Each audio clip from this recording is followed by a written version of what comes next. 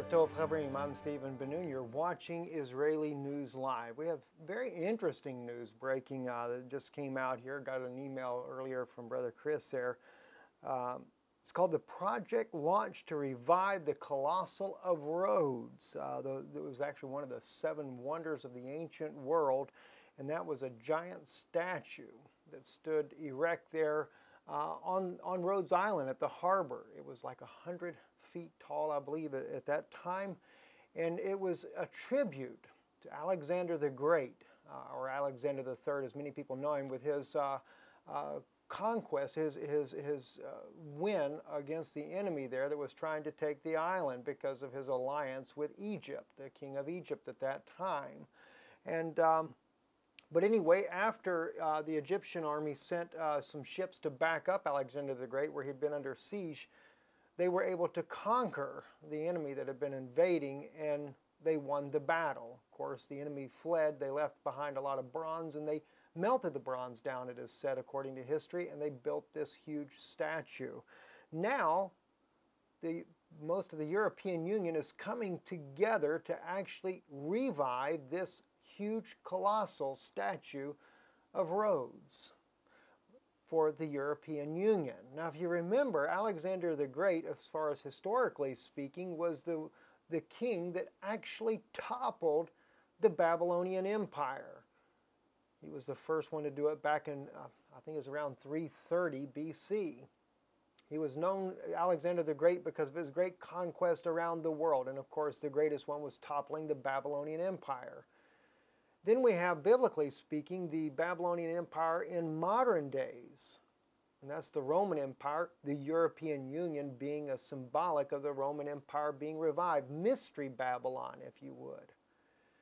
But what got my attention about this statue is that some people may not realize it's a statue for the worship of the sun god. In fact, the statue was erected originally back this many years ago, to over 2,000 years ago, as a tribute to the gods for the victory against Alexander the Great and the Pharaoh of Egypt against their enemy.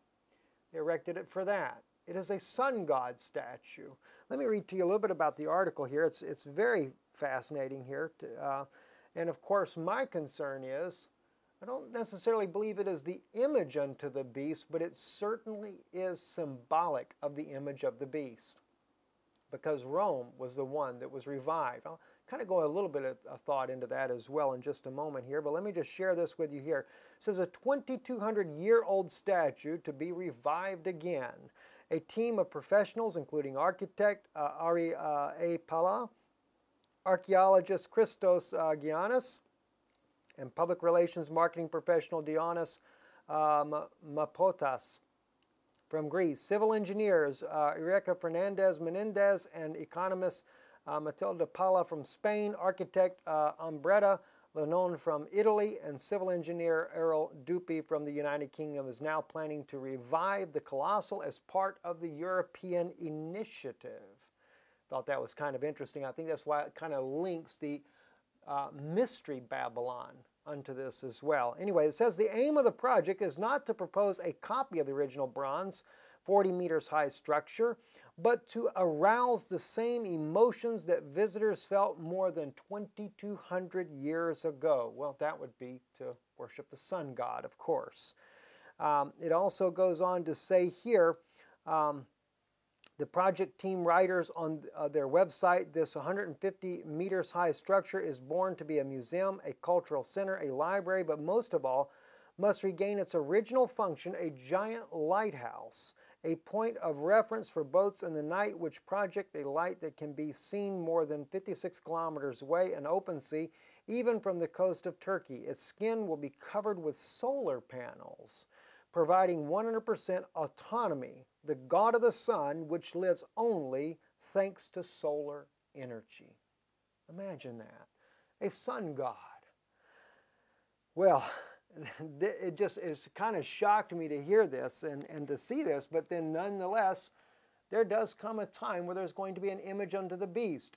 And I do believe that this foreshadows that we are definitely living in the hour. Let's look at the scripture here, and another thing that was kind of ironic, I opened the Bible, and when I did, I opened right to the very passage in Revelation 13, not intending to do that, but it just opened to that very page where it speaks of the image of the beast. Revelation chapter 13, verse 11 says, "Then I saw another beast coming up out of the earth and had two horns like a lamb, and he spoke as a dragon. He exercises all the authority over the first beast in his presence, and he makes the earth and those that dwell in it to worship the first beast, whose fatal wound was healed." That was where the Roman Empire, or the Mystery Babylon, that is the Vatican there, was nearly completely wiped off the planet there by the French back during the 1700s there. But anyway, they did revive, and it's taken them a couple of hundred years to really get going, but now they're conquering the world once again, just as Alexander the Great did back in his day. It says, "He performs great signs, so that he even makes fire come down out of heaven to the earth in the presence of men, and he deceives those that dwell on the earth because of the signs which was given him to perform in the presence of the beast." Now my concern there, if you notice, fire comes down out of heaven. We're going to have a mimic of the two witnesses. That's one thing that's really concerning me there. "Telling those who dwell on the earth to make an image to the beast who had the wound of the sword and has come to life. And it was given to him to give breath to the image of the beast." If you think about what it is actually saying there, remember the Pope of Rome is considered the vicar of Christ according to their own theology. According to the World Council of Churches and many other religions around the world, he is the head authority for the religious beliefs of the world. And even now, it has come out publicly that he is trying to put together a one-world religion. This is it's not really a new initiative, but it is something that has been breaking news here in the last week or so, that's been going worldwide, that he's putting together calling for a one-world religion. Of course, the Vatican's always believed that the Pope of Rome is the head of the one-world religion, as well as the head of all political powers around the world.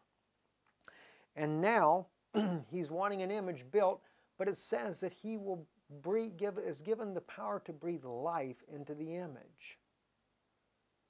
If you think about it, he is trying to play God, sure enough. Because this is what God did in the Garden of Eden when Adam, the first human being, there, God breathed into this body. Ipak ba'av nishmat chayim. He breathed into the nostrils. And they became a living soul. And I say they because you have to remember in the Hebraic language, he says, Ipak ba'av nishmat chayim. It was God's own life in a plural form being breathed into that one body. It was humanity being breathed. Both Adam and Eve's soul were both put into the same human being. And then later, a proof that this was so was God had to separate Eve from Adam in order for them to have fellowship together.